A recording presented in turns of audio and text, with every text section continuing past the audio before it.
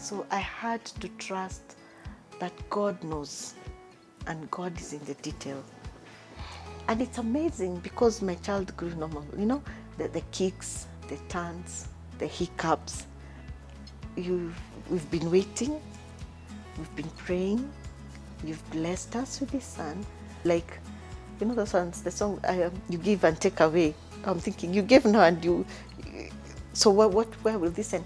But I always had hope and faith that my son will make it. And in fact, now I changed my prayer to, you know what, God, you will heal this little guy.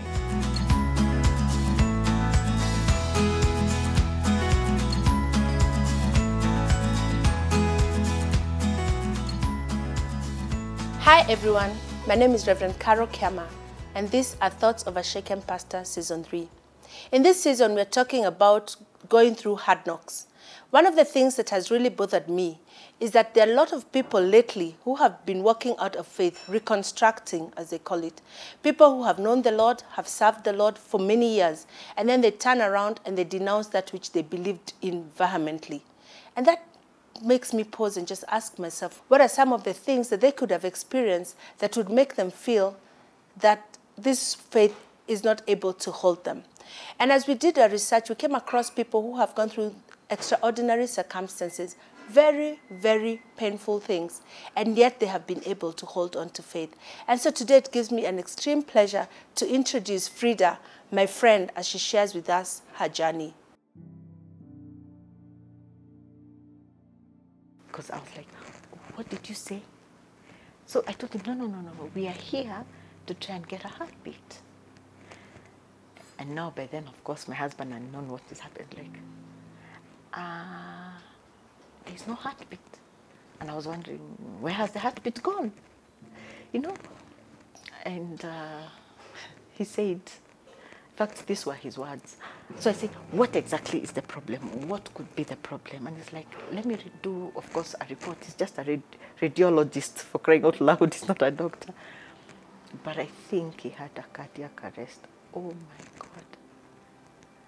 I laughed. You know, laughing the sorts of in pain, in shock. Like, are you kidding me? I was like, I didn't want to repeat because I think that really hit me because my dad had just passed away 4 months ago, and because of his death was a cardiac arrest. I'm like, this child didn't even want to see this other side of the world. Yani may get cardiac arrest before hata ufike. And it's at that point, everything in me crashed. In fact, I try and tell people, it's a pain. You can't even describe it. Because it has a numb effect, it has a, you know.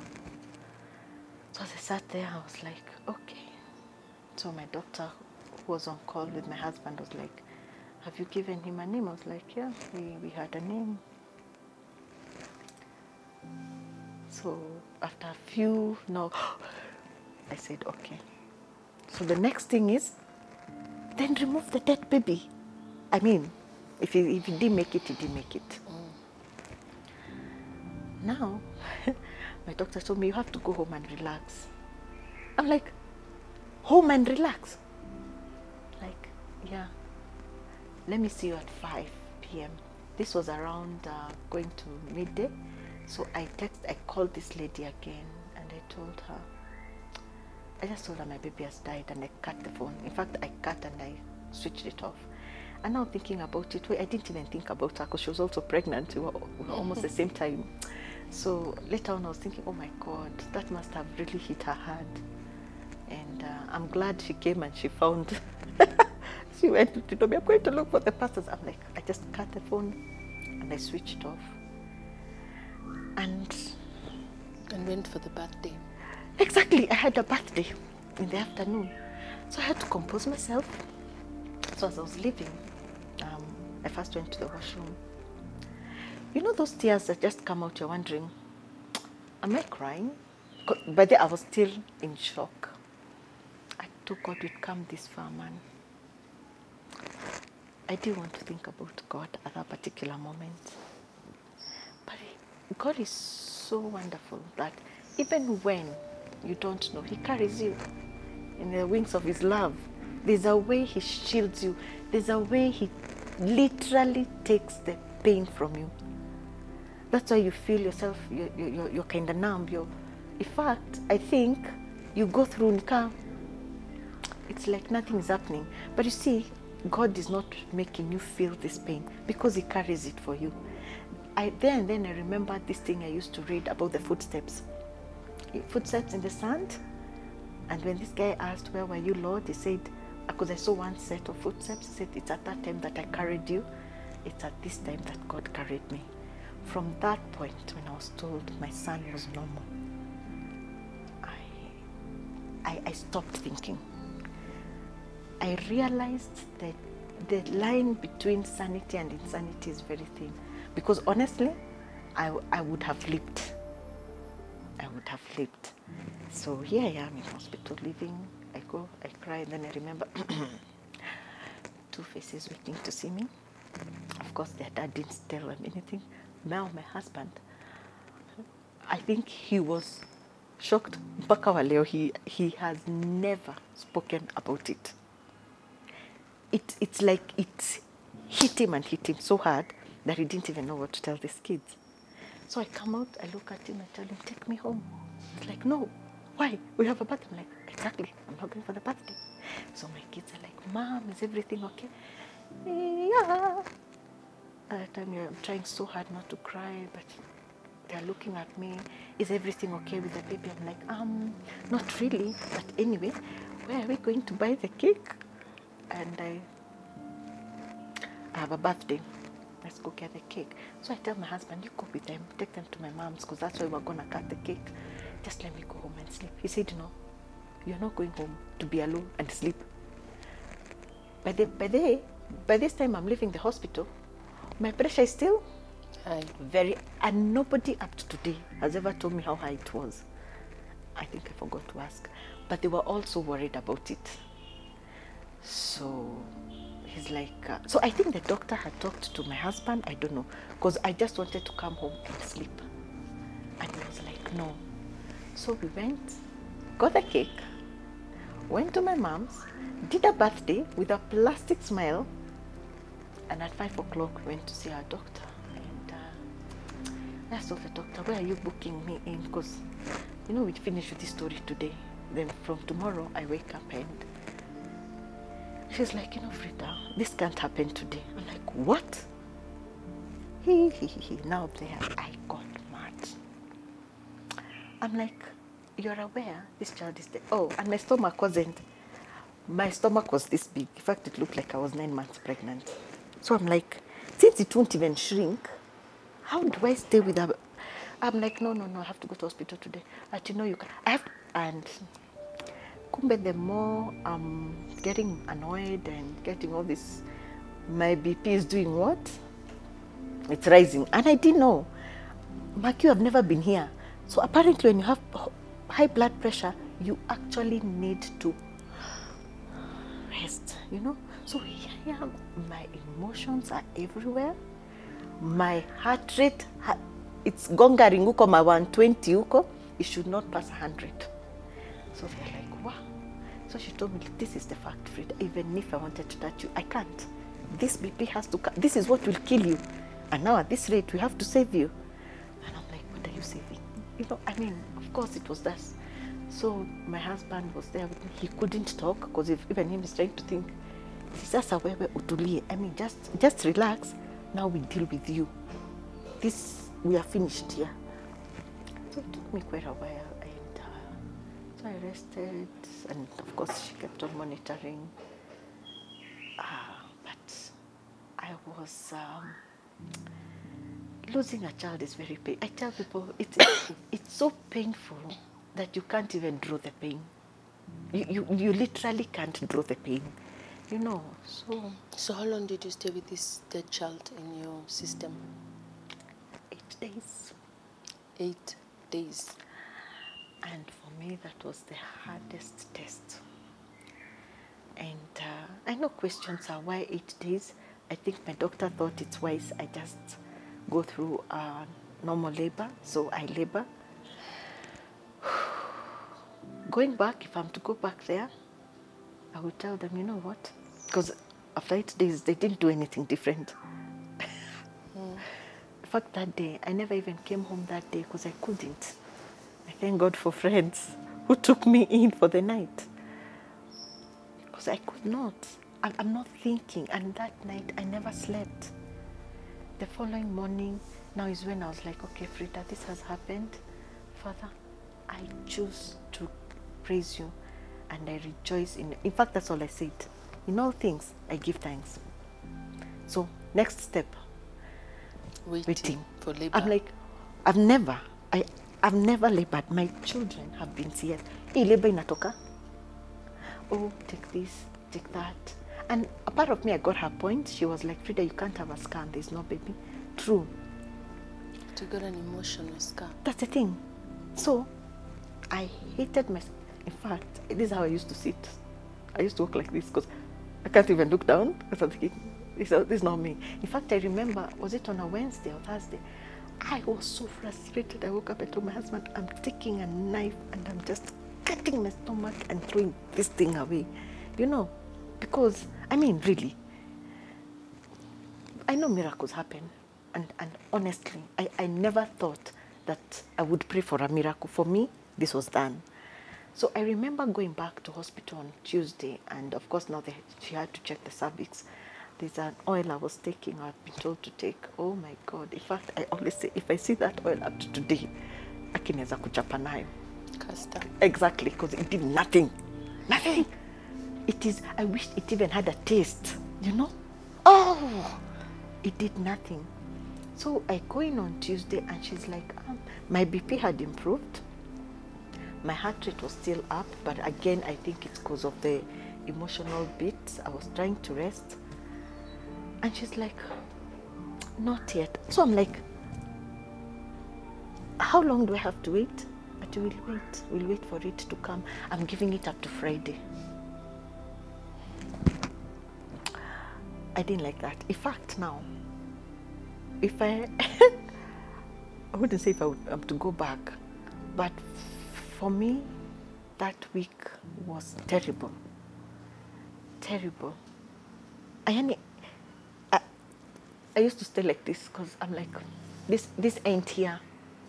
But again, you walk, it's a baby. It's still heavy. Nikitumbo, nikikubwa. So anyway, I went up to Friday. Friday I started getting the labor pains. And then I went to hospital. By then my sister-in-law was here. She had just flown in from the States. So she took me to hospital and I'm thinking, Aki, the way I'm feeling, maybe we go, maybe today is the day. So pack me a bag, I go.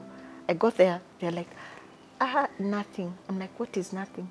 Your cervix has not opened. Eh. So I was told to go back home. But I told my doctor, I can't take it anymore. I can't.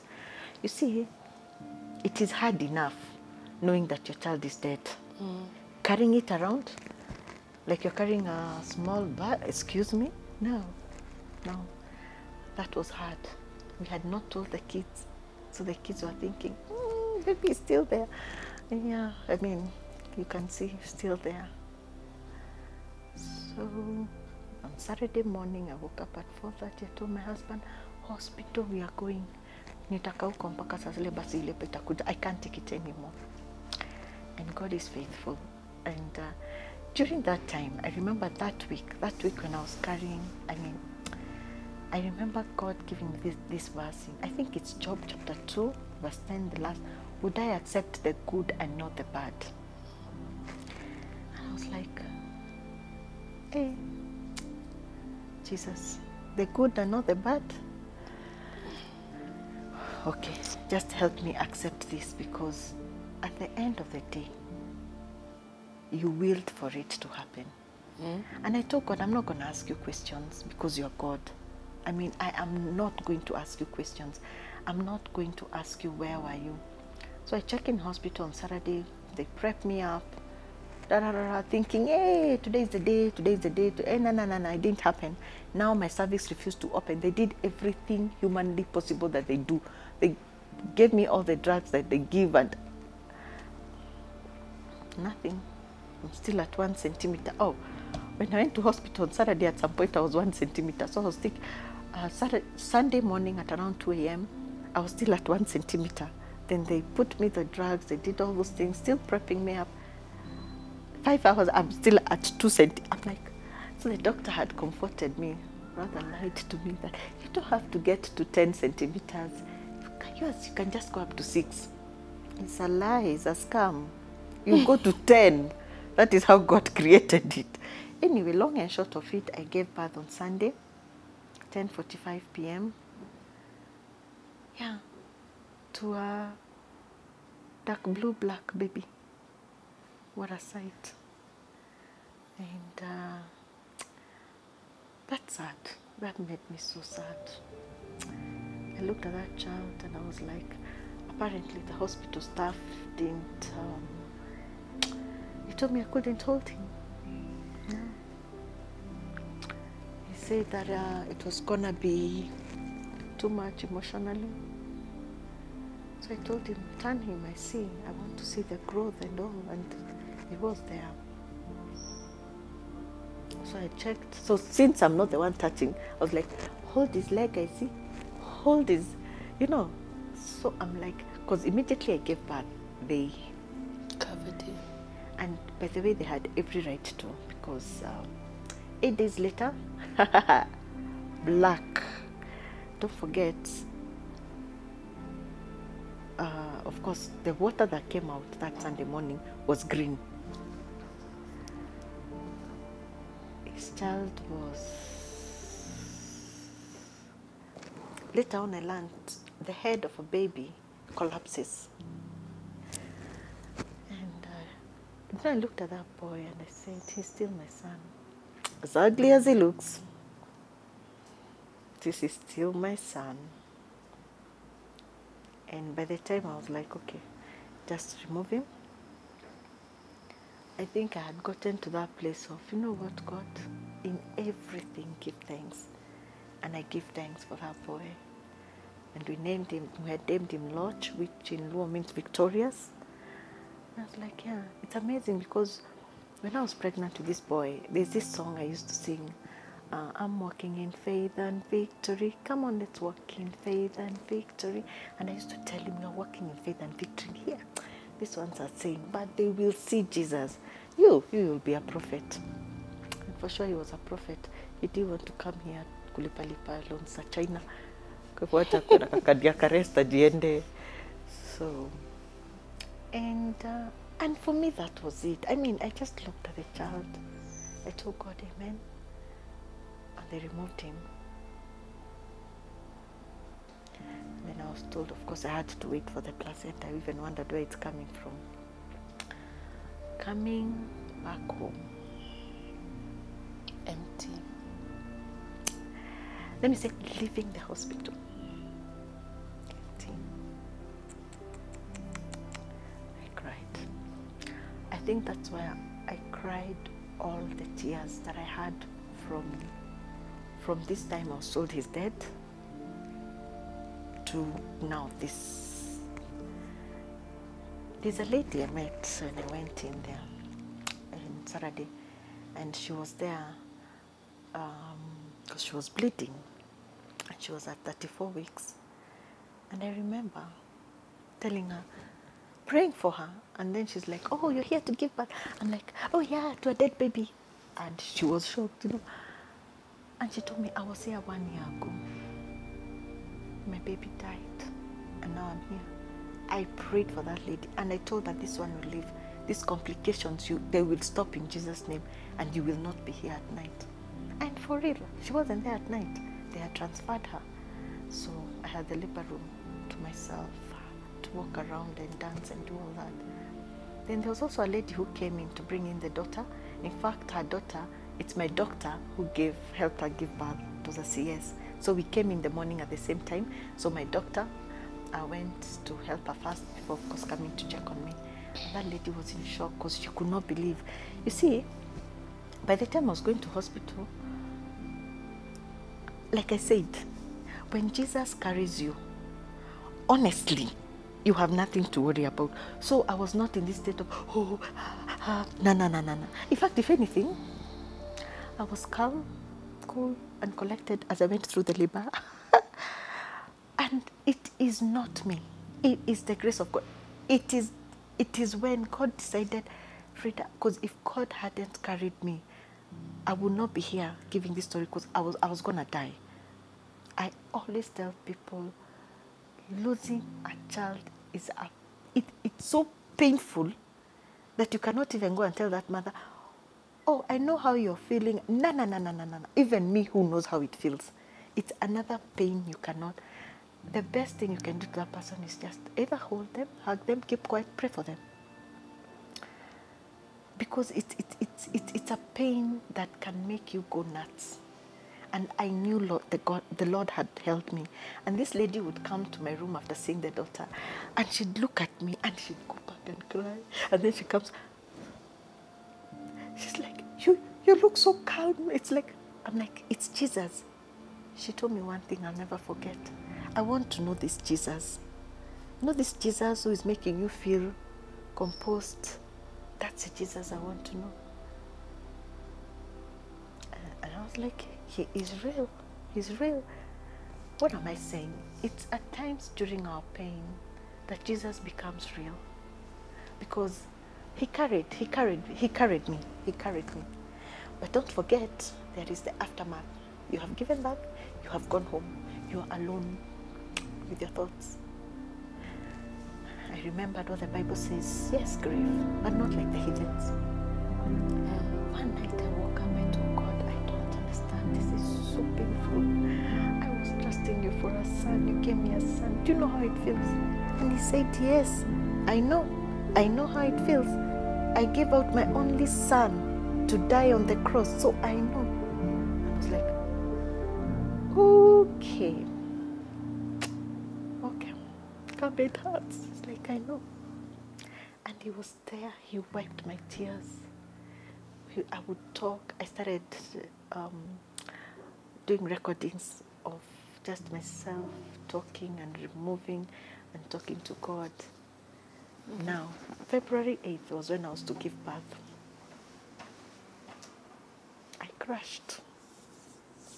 I crashed. I could not believe that the day is here. It's a day I was looking forward to. And I was not going to hold a pink baby. And I cried. I cried.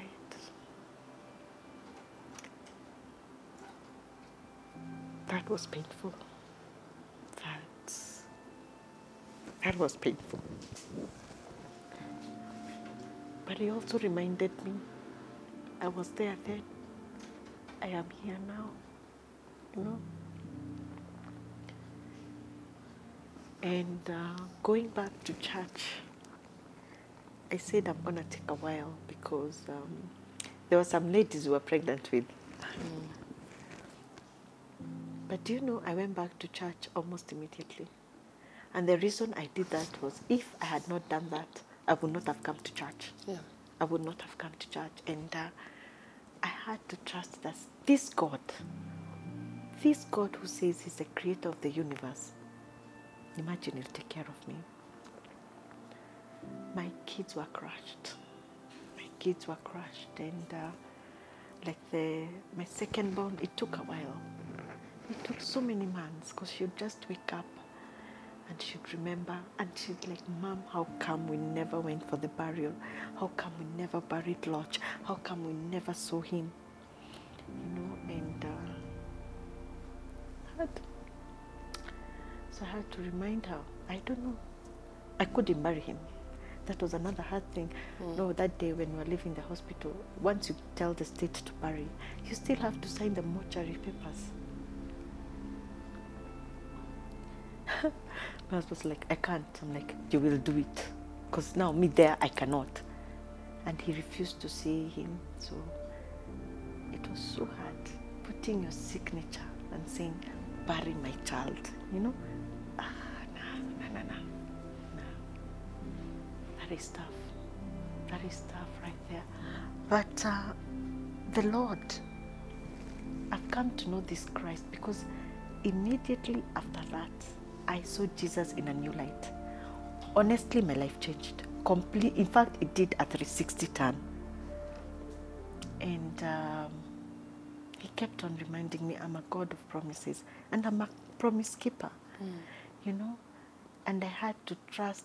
I remember immediately after that, I had to walk with this woman who had lost her child at childbirth, and it was more or less negligence. It was just a month after I had gone through this experience. And I remember we saw her, and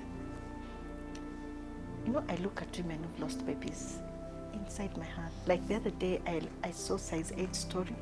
It crushed me. And I'm still praying for her. Because I know there's another pain you cannot even share with your spouse. It's a pain I think it's only God who can truly understand. So I have a heart for such women, because when I look at them, I say, I know, whoa, you know. I know how you feel like, you know, at times you feel, you know what, God? Ground, open up and swallow me, let me go. And maybe you forget you have other children, or, you know. And then, of course, you get to hear all this, oh, ni vizuri kuna wengine. Each child is special. And I can never replace Lodge. I can never replace my son. He was an identity on his own. So I cannot say, wacha nimchukue, and now I get another. No. If God gives me another one, that is another child, identity. You know. So even this one of, oh, afadhali ko uko na wengine. No. See, afadhali. No one would want. No one gets pregnant knowing, akakatakufa. No. It's even hurting for people who even give birth and their children die. Now you even wonder which one is better. Huyu amemwona, amemshika, alafu akufe, ama you don't even have the chance to hold this child you're looking. You know, none is... Loss is loss. A loss is a loss. A loss is, and it's my prayer that we'll be sensitive. I'm very sensitive around such people, because I know. I know how it is. I know very few people understand. And then, of course, after a while, their lives go on, but you carry these things. It's going to be 2 years. This December, it's something I'll never forget. Every December 5th, I'll be remembering I gave birth to this child. Because I gave birth. Yeah. So, after that, God gave me the first stealing job. And he told me, I will restore you. And I was actually, yesterday I was listening to another sermon, and this lady was saying, after you've gone through a traumatic, it's good to ask God to restore your soul. So I remembered then, in 2020, he told me, I'll restore you. And here I am. Yeah. Wow. Wow. You know, there's something that Fridah has shared that just, that has really spoken to me when you've said, you know, that God understands our pain. He understands our loss, because he too lost. Yeah. He too had to give up his son. Yeah. Not to people who are appreciative of the sacrifice. It cost something.